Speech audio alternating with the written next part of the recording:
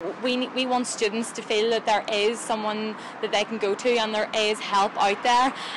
We want students to feel that they can deal with the issue of suicide, and that if the horrible thing of a friend taking their own life does occur, then our students have the help out there that they can get, and that if a student themselves feel at risk, they can go to someone, and that there is that help out there, and that it's not completely swept under the rug. You had a double tragedy last year. Can you talk about that? Yeah, I mean, in the summer just past, we lost two students who were actually going into final year of law. Obviously, it was within 2 weeks of each other, and it was a huge impact on the wider community of Queen's and the law school itself.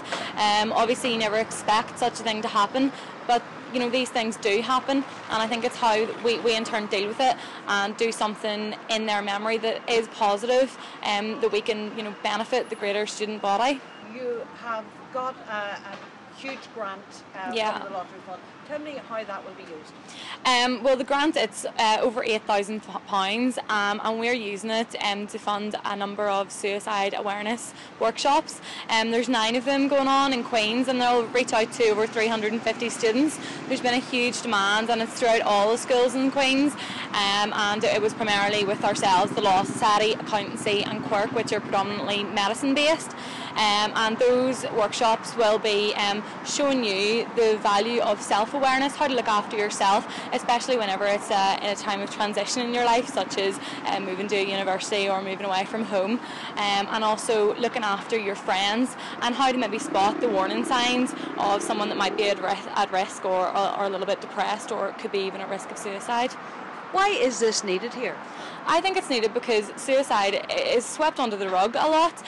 Even if you see, in general public, a lot of people don't talk about it and don't bring it up as much an issue as what it really needs to be. So we really wanted to focus on it, focus on well-being of our students, especially because moving to university and actually being in a university environment can be stressful for students.